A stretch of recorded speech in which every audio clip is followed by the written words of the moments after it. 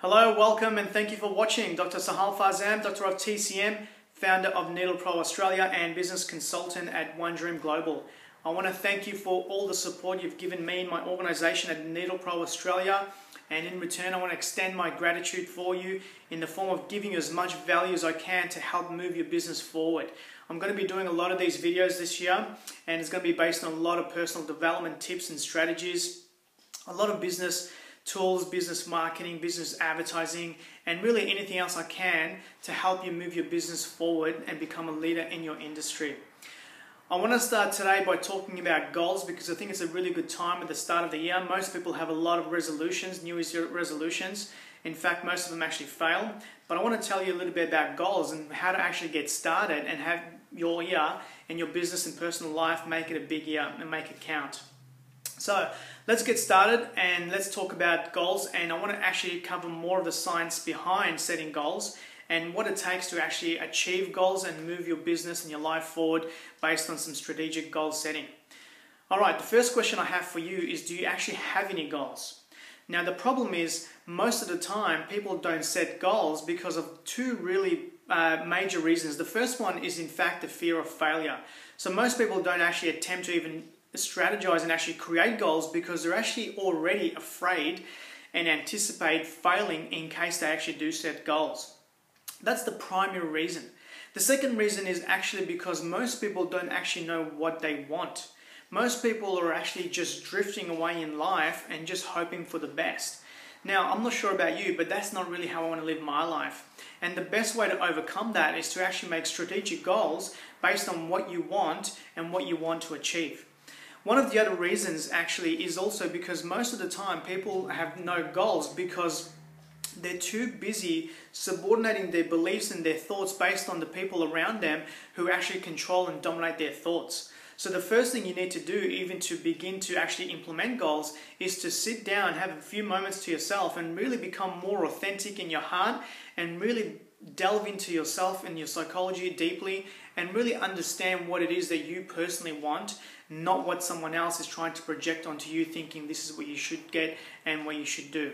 So that's the first thing. The first thing is people are actually afraid to fail and they actually start to create goals based on other people's thoughts. Now, the other thing is if you do have goals, most of the time people don't actually have them written down. You see, the thing is when you write your goals down, you actually already start to inflict so much energy and movement in your physiology that it actually increases your chances of achieving your goals by tenfold. I'll say that again, when you write your goals down, you actually increase your chances of achieving that 10 times. Now, apart from just actually increasing your chances, one of the reasons why you should write your goals down is because the moment you start to write, you subconsciously command your brain to start working for you. You see, if your goals aren't written down, at the same time of thinking about your goals, your brain is thinking about 1,000 other things it needs to actually put into place for you. So it doesn't actually know where to start and it doesn't know how to prioritize what's really important for you. So make sure you write your goals down, and when you do, you have to be very specific with them. For example, a common one is weight loss. When people say my New Year's resolution and my goal is to lose a certain amount of weight this year, it's just not good enough. It's not specific. You have to be really specific based on a specific time frame. And you have to be specific on what it is exactly that you want. For example, how much weight are you willing to lose? How much weight do you want to lose? And by what time, what frame? You've got to give the month and the day and the date, and you have to make it so specific because then your brain can actually prioritize it for you and say, you know what, this is important because you've commanded me subconsciously. I'm going to go to work and start to do everything I can to attract opportunities for you to actually achieve those goals. So the first few things is to make sure you be authentic with your goals, and the second one is to write them down, be specific with the time frame. Now I want to tell you a little bit about the science behind goal setting and why some people actually fear making goals and also actually fail. There's actually a big neuroscience strategy behind this, and I want to really make it clear because if you understand the mechanics of how your brain works with you, you might be in a better position to actually start to create goals and achieve them a little bit better. The first one is actually called the M drive. You see, the thing is when you start to imagine and visualize about your goals, when you're writing them down, you start to create a little bit of motion and activity in your visual cortex, which is the part behind your head, the posterior part of your brain. When you start to get really into your goals and you start to imagine and visualize your goals, you start to create motion in your visual cortex, and that starts to release some activity to the center of your brain, which is in a place called the nucleus accumbens, and that actually is involved with releasing dopamine into the prefrontal cortex of your brain in order for you to become consciously turned on and be awakened to the goal in hand. So the more you start to imagine and visualize your goals, you start to create the activity for your brain needed in order for you to enhance your performance in going ahead, attracting opportunities to achieve your goals. That's called the M drive, or the motivational drive. What it's trying to say is your brain is now motivated and actually on your side to go and get the goal in hand. The best thing about the brain is it actually does not distinguish between what's real and what's not. So what's imagined and what's not. The best thing about that is you should be in a position to imagine and visualize your goals. The reason why is because you should actually create an almost fantasy about what you want. You see, one of the other reasons why people fail is because the goals are actually too small. When your goals are too small, your brain will simply not invest enough human power to go and get it. Why? There's two primary reasons behind the brain's function and mechanics, and one of them is to actually reserve as much power as it can. Your brain is actually a shy organ and it needs to protect you, it becomes protective of you.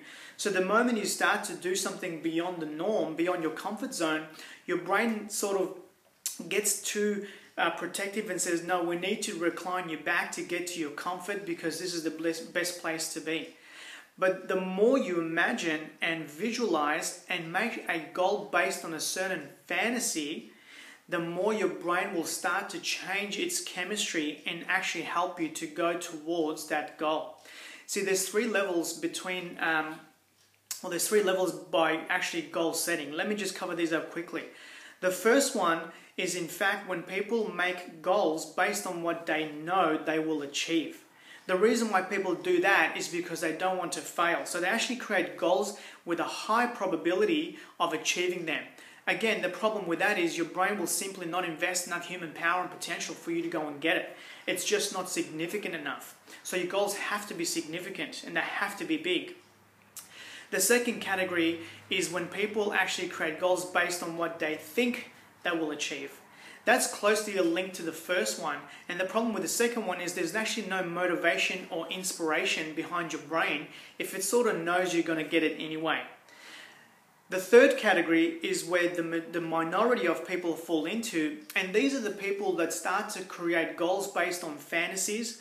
They start to create goals based on what actually makes them nervous, excited, but also emotional. You see, I know that sounds strange, but the thing is, because your brain can't distinguish between what's real and what's not, the more you imagine an almost fantasy in the goal, the more your brain starts to change its chemistry. I'm going to tell you exactly how this happens. You see, when you start to fantasize, you start to ask yourself subconsciously, this is what I truly want. The reason why most people are afraid to actually get and ask for what they truly want is because they've been told no so many times in their life. In fact, on average, there was some research done that up until the age of 18, you've been told no 180,000 times. So most people's beliefs start to change and their behaviors are dictated based on the subordination of the people around them along their upbringing. So when they're child to teenage and so on. So the more you fantasize about a big goal based on a big vision, the more you start to change that chemistry in the brain. And what happens is it starts to create some theories for you. Your brain starts to get ideas in the form of a theory. So the fantasy starts to take some theory and shape into theory. The theory starts to get you to attract ideas that is directly proportionate to the goal in hand. And once you start to see some really small results every now and then, your brain starts to get a little bit more activity, and then you start to become a little bit more emotional behind your goal because that emotion actually starts to create motion. It starts to get you to move closer and closer daily towards your goals. The best thing is at this time, two things happen. The first one is you start to question yourself, because most people don't actually see themselves capable of achieving anything more than the standard of life that they're currently living at. That's the first thing. The second thing is, if you do appreciate, acknowledge, and understand that you actually are capable, you start to create more motion, and the motion starts to take some form in the form of setting out a certain vibration into the universe.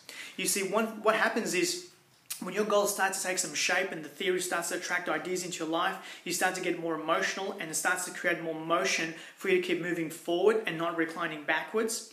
You start to actually project a certain vibration into the universe, and the universe starts to conspire with you and starts to project back certain vibrations that is directly relevant to the goal that you want. It in fact actually starts to give you strategies, and you start to see opportunities that are going to be directly aligned to what you want out of your goal.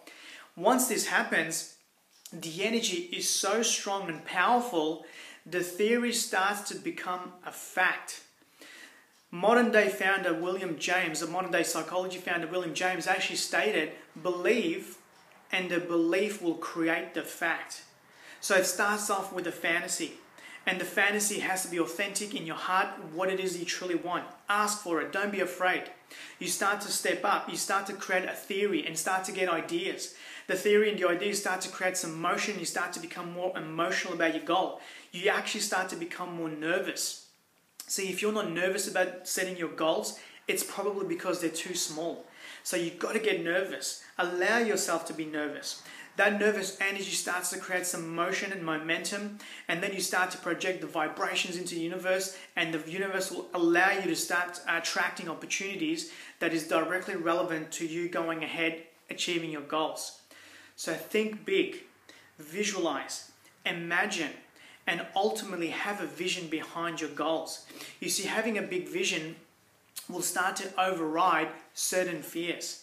That leads me to tell you about the next step of the brain and how it works about retreating people from achieving their goals. So the first one was the M drive, the motivation drive that actually helps you move ahead, getting your goals. The second one is actually called the fear factor, or the F factor. And what happens here is, if your goals are not genuine and authentic, and they're too small and not realistic and not powerful, I said make a fantasy, but they have to be big enough but also realistic. See, if they're not realistic, if they're too small and they're too abstract, they're not really clear enough, what happens is your brain starts to inject from its memory bank, it starts to inject certain memories of your past that is directly relevant to low self-esteem, low confidence, guilt, shame, these kind of emotions, these negative emotions. Then your brain starts to inject them into your body and physiology. And the reason it does that is because it actually starts to create fear and allows you to recline, because you decline your conscious state. So the fear starts to decline your conscious state so that you can actually become comfortable again. Remember, I said your brain likes to protect you. If you don't have a big vision behind your goals, your brain actually thinks you're going to fail anyway, because it brings up memories of your past when you failed, and it actually starts to make you retreat back to your comfort zone. But you see, comfort is the enemy of success. It cannot get you anywhere. You can't be comfortable if you want to be big, if you want to attract new opportunities in your life. So don't be afraid, because fear is ultimately there to refine your technique, and the best thing to handle fear is for you to embrace it and become curious with it. Become curious and know what it's trying to tell you. The best way that I personally found to overcome fear is to increase your vision. You see, the moment you become more personal about your vision, and the moment you actually start to really dig deep into your visions, you start to override the fear, because for you, the vision that you have actually starts to awaken you. So when you're more aligned and awakened to your vision, nothing will stop you. And your brain is 100% on your side in order to help you get what you want, as long as you're being genuine, authentic, and don't be afraid. The last thing I want to cover about goals, which is an important topic, is about habits. You see, most of the time, people don't realize that it takes a certain time for you to create new habits. The reason why most of the time people actually fail in their New Year's resolution really quickly, normally within a week or two, is because they don't understand the meaning about the resolution. See, the resolution means to resolve existing habits so that you can create new opportunities to get new results. So if you're not happy with your current results, well, you need to create new habits, because your current habits are actually dictating your current behaviors, and your current behaviors are projecting and producing your current results. So the best thing to do is to first become aware. There's a lot of good research being done in an organization in America called Praxis Institute, and what they're finding is the moment you start to become aware of the certain triggers that actually allow you to give up really early, you start to actually recognize those patterns, and at that time you start to inject new habits. Once you do this, your brain starts to actually value the new habits, and slowly it starts to dissipate with the old habits to make way for the new habits to set in. Once you reframe that, or once your brain reframes that, it then actually starts to implement new strategies for you to release the old habits, and then your brain naturally retrains your physiology so that you can implement the new habits, because there's no more room for the old habits. So your brain starts to recognize, reframe, release the old habits, and ultimately retrains your physiology based on the set of new habits. But you have to be open to know that you've got to be more disciplined to create new habits that's going to get you new results. I know there's a lot of information on goal setting that I've just covered for you. Please take time to really understand. These are all based on a lot of research that I've done. A lot of leaders talk and really project their ideas onto this. It's not really rocket science. It just means you have to believe. Like I said before, believe, and the belief will create the fact. But you have to get started somewhere and be persistent. You see, most of the time we project our values onto others and say, well, it really only happens to lucky people or those with a lot of luck. But if you understood what luck actually means, you would actually probably think different about luck. You see, luck is simply defined as persistence. So when you persist, you start to attract opportunities, and it is because you become more lucky once you are more persistent. So luck is really based on persistence that will create and drive opportunities in your way. I hope the video has been helpful. If you actually think that the video might help your family and friends, please share it and get them to watch it. If you have any questions at all, you are welcome to email me at info@needlepro.com.au, and I'm going to be doing a lot more of these videos. I hope it's been helpful, and I will look forward to seeing you next time on upcoming videos. Thank you for your time.